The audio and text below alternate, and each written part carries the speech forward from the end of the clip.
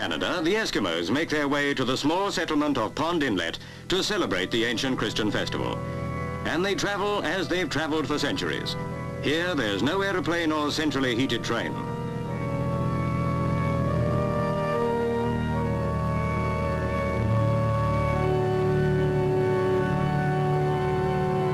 It's the end of the trapping season, and after the service, they'll begin to trade their skins and furs.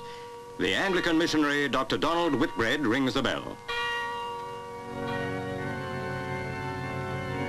The Eskimos use a special New Testament and prayer book translated into syllabic writing, and the service is conducted in their own tongue.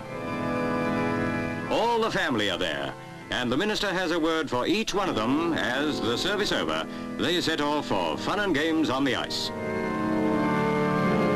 From the frozen north,